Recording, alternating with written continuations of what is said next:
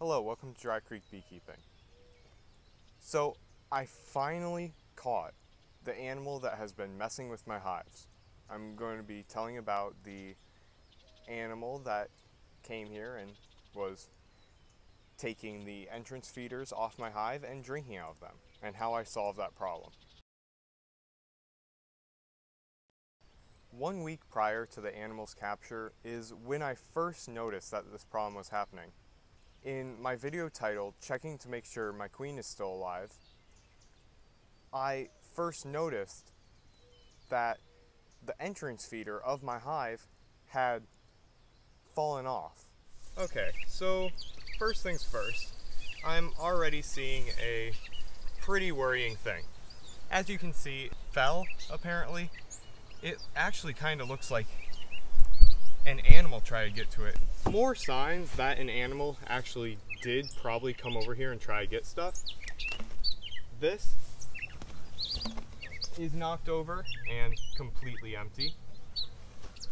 And also this is knocked over, which just had some wood chips for lighting the smoker. However, I didn't really know what was happening. I mean, I said it could be an animal in that video, but in reality, I kind of doubted that, and I just thought it was because of the wind, because we had a few pretty windy days prior to me making that video. Then, the next day, while installing a new bee package, this hive specifically, I noticed that the entrance feeder had once again fallen off of the hive. Again, I just said that this was because of the wind, and I moved on. Although, before I did that, I put a small bucket underneath the entrance feeder to keep the wind from blowing it off again. Then Monday, May 17th, something really weird happened. I noticed that the entrance feeder was almost 10 feet away from the hive. And I knew that there was no way this could be wind. I knew that it had to be an animal. So what I did was I set the half-empty feeder up on the table so that I could figure out a plan for the next day when I would set up some sort of something to keep the animal from keeping on doing this. I thought that the animal wouldn't be able to get the entrance feeder from up on the table. Sadly, I was mistaken, as I learned the next day. Tuesday is when I realized that the only thing that I could do was trap it. Trap whatever animal had been causing these problems. So that's exactly what I did. I set up a trap, specifically this one right here, with a jar of sugar water inside to act as the bait. And I was fairly confident that would work. However, once again, I was wrong. The next day, I came down and the entrance feeder was gone and drained completely, and the trap had been flipped over on its side. That's when I knew that I had to go all out to make this work. I set up a trail cam.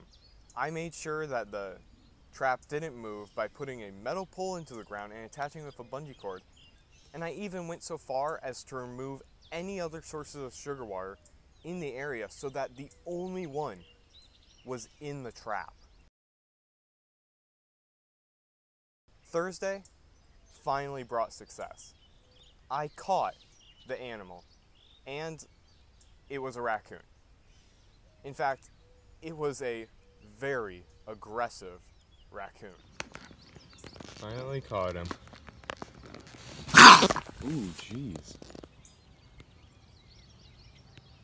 And then 45 minutes later, I came down wearing a full bee suit, gloves, everything, and I had a tractor with me to make sure that I didn't have to carry the trap all the way back up to my house. But when I came down here, the raccoon was gone, and he had made a mess. Nothing was wrong with my hives, but the trap was filled with nastiness. Jar was all covered in that same nastiness. The wire on the trap was bent, and the bungee cords were basically ruined. Normally, this sort of thing, the loss of this raccoon that had been causing me problems, would have made me defeated.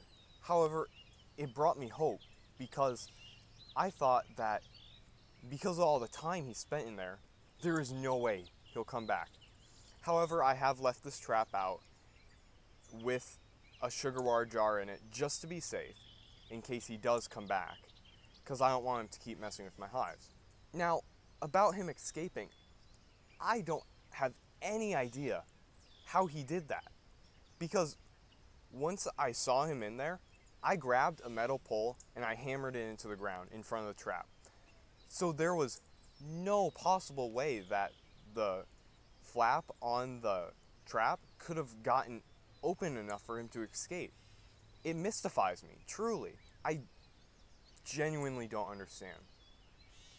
Now, I do know that raccoons can get into places very well, but I never thought that it would be able to escape like that. Now, hopefully that's the last I see of this raccoon, because honestly, making that sugar water is really annoying. Well, that's the end of this video. Make sure to like and subscribe if you enjoy the content that I'm creating, and also if you have any questions regarding beekeeping, be sure to put it in the comments. See ya!